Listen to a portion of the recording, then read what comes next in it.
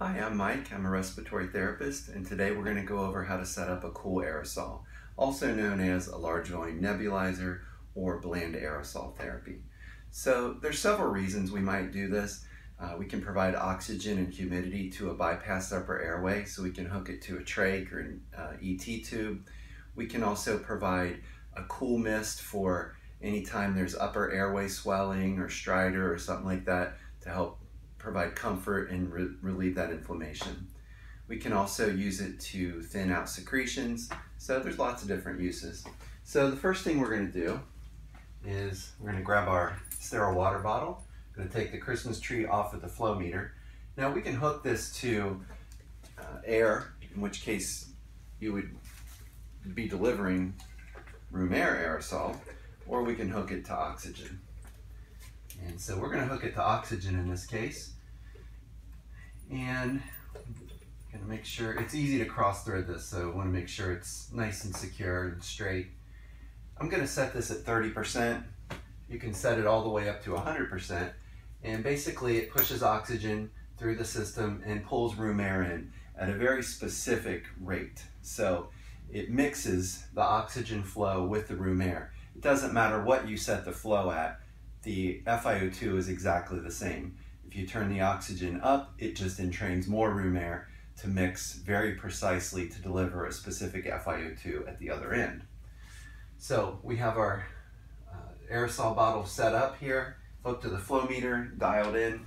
We're going to get a length of corrugated tubing, and this stuff comes in a roll. It's kind of curled up, so I like to stretch it out some.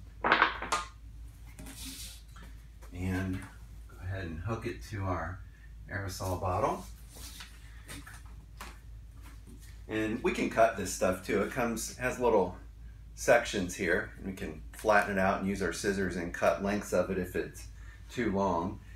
Because what's going to happen is this is going to get some condensation. It's going to get some rain out, and so water will build up in here. And I'll go over shortly with you what happens when that occurs. So we're going to put our drain bag here, and we want the drain bag to be at the lowest point in the whole system. That way water runs down to it. We want to make sure our drain bag is pointed downward. So if we connect it and it's sideways, it's not going to collect water, and the water is going to sit in the tubing. So sometimes you got to work with it a little bit. And we have this little zip tie, and we're going to go ahead and hang that on the bed. Now you don't want to hang it on anything that moves, because if you hang it on the railing and you put the railing up, then it's not the lowest point anymore. Now I'm not going to hook this to the bed right now because I want you to be able to see the setup. So we're going to put the other end of our corrugated tubing on there, and we'll just go ahead and give that a quick stretch.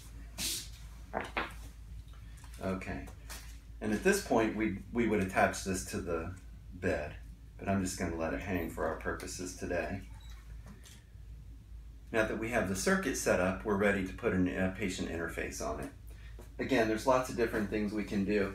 A very popular one is a trach collar. So when people come off the ventilator, a lot of time, or we're just doing a spontaneous breathing trial off the ventilator, or if they come off for good, we still need to provide oxygen and humidity for the bypassed upper airway.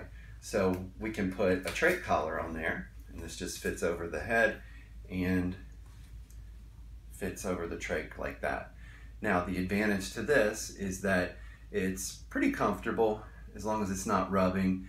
Disadvantage is that it can move and pull if the patient's moving around a lot or if it's not on secure enough. But other than that, it's a really good way to interface to the patient. We can also do a T-piece. We just get a standard T-piece, and we're going to put a little reservoir tubing on there and hook it to that. And this has a 15 millimeter inner diameter, so that'll fit on any endotracheal tube or trach tube. And so you could put it on the trach, and the advantage to this is that it's stable. It doesn't have a lot of movement, so that's good in some ways, but if the patient's moving too much, it can pull on the trach. If the patient has a very large neck that's going to come out and cover the trach, then this will be good to put in there, and you can make sure that they get their oxygen and humidity. The reservoir tube is to provide a more stable FiO2. So when they breathe in, if we didn't have this, then they would be pulling in some extra room air, diluting the FiO2 and losing some humidity. But with the reservoir tube, when they breathe in, some of the humidity and oxygen is collected in there and they pull that in. So it's a lot more stable than the other. If we need to provide just an aerosol to thin secretions or to provide comfort with upper airway swelling or stridor, we can do an aerosol mask, or we can do a face tent. And so there you go. You can put that on our patient, and this is really nice for not having a mask over their face and it just kind of blows up on there. But obviously entrain a lot, or bring in a lot of room air around it, so FiO2 isn't as stable with this. Okay, and once we're all set up, we can go ahead and turn it on. I didn't turn it on before for noise purposes. And to determine what setting you put it on, the rule of thumb is you want to be able to provide 2 to 3 times their minute ventilation. Now, we could calculate the total output of this system mathematically, not within the scope of this video to do that today, but it can be done.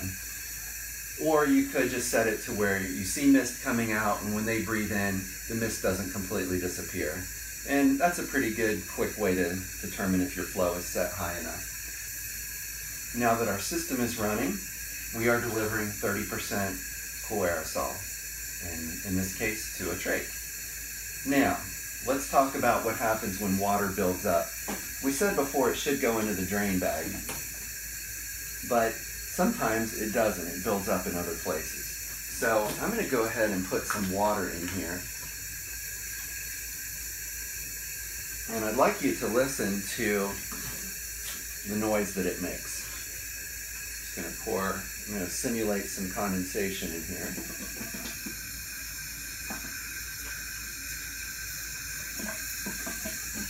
Now you can hear water gurgling and the noise of the jet changed as well. So there's a very different sound here. Now, what this will do is create back pressure in the system. Now that oxygen flow meter is going to push the oxygen through, but I'm going to make this quiet so you can hear me better. It'll push the oxygen through, but the back pressure will actually keep air from being entrained. So what happens when you hear gurgling is an actual higher FiO2 is delivered to the patient. Because again, oxygen makes it through, you can hear it gurgling, but it does create back pressure. So the room air is not entrained, gives a higher FiO2. And what you'll notice is, if you were to look closely, there's no way you could see it on video, but it's actually spitting aerosol out of these entrainment ports. And when that happens, it's going to make the floor wet. So typically, when you get a call or that there's water on the floor, or you notice there's water on the floor, and you hear that kind of louder sound, you can bet that there's water in the tubing. So again, gurgling water is going to deliver higher FiO2, but if there's so much water in there that it's totally blocking, there's no gurgling, there's nothing getting through there. What's going to come out here is nothing, so they're actually on room air, and their sats may drop. So the fix for that is to drain the water. Okay, I'm going to go ahead and drain that down into the bag. And there we go. Now it's quiet, and that's back again. Now if you wanted a higher aerosol output, this does have a metal surface to it. You could put a donut heater over the top and plug it in. You could provide a heated humidity aerosol, but we typically usually just do a cool aerosol. Now if you wanted to put a nebulizer in line, say you had to deliver a breathing treatment, and I'll just put my trach collar back on here. What we can do is go ahead and cut this at this joint right here. And what we do, there's a couple different ways to do it. You can you can just tee a nebulizer into there. We have these nice little spring-loaded valve ports, and so right now there's no air coming out of there. But if I wanted to run a nebulizer, I could. I would just put the nebulizer right in there. It opens the valve, it unseats it, and the nebulizer medicine comes up and just follows the stream of gas to the patient. So that's a pretty nice way to do that. And you're not breaking the circuit. But again, if you don't have one of these spring-loaded T-piece ports, you can just tee your regular nebulizer, but it's going to have you breaking the circuit. So whatever the policy is where you work.